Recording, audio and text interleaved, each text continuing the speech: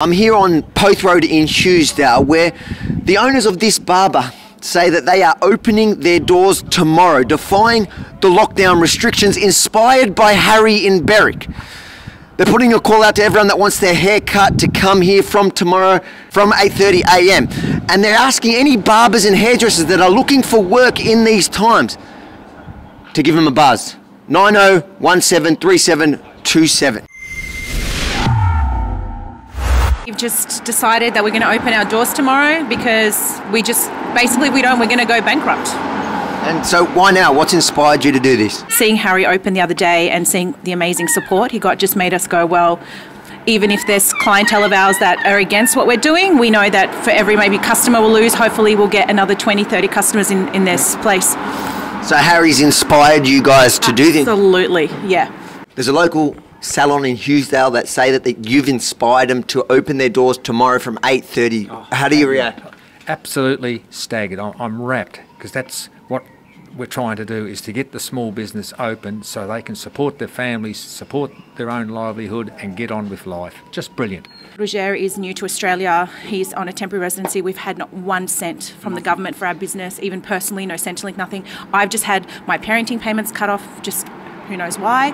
So we're basically like, if we don't work, we can't pay our rent, we can't do anything. And this is a new business. We literally opened a month before the shutdown.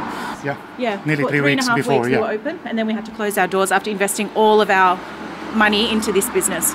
So it's new, and then you bought the business over? Yeah, we actually started it from scratch. So we got the lease, worked, we spent like 3 weeks doing the fit out. We did all the work ourselves just to try to save money. And everything we had, we invested, being, like I said, new to Australia. And also the other thing that kind of really inspired us is Roger's from Syria. This is the second time he's opened his own salon. He's been a hairdresser for 16 years, maybe more. And the first time he lost his salon...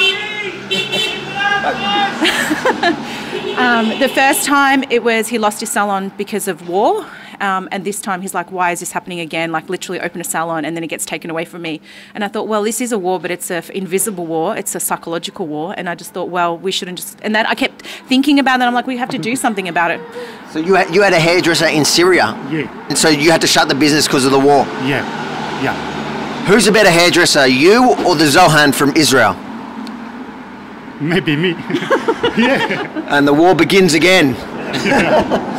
What about dog salon? Yeah. It's open, Next door we have the dog groomers, and across the road, and we're really happy that they were able to open. They opened 2 weeks ago, but it doesn't make sense that they can open and cut animal hair, but yet human hair is not allowed to be cut. It doesn't make sense to me. Today we've recorded 2 new cases overnight.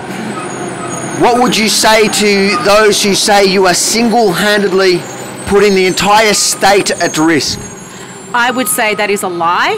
We only have to look at the testing centres in Shepparton, people lining up, no social distancing. We're not buying into the narrative, because if we really believed this was about safety and this was about containing a virus, we would not open our doors.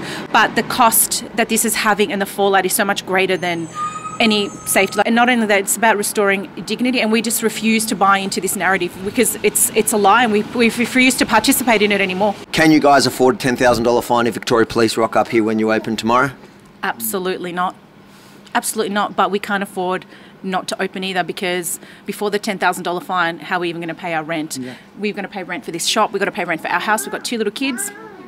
And for those that want to maybe judge what we're doing, we don't get any government hands out. So what would you do if you were in our position? This lockdown looks like it's about to end with or without Daniel Andrews. Avi Yamini here for Rebel News. So is there any, you can fix this? Brother, I cannot promise miracle. If you like that report you just saw, make sure to like it. Press the little button at the bottom there. Let people know you love it. And then share it. And subscribe to Rebel News on YouTube now.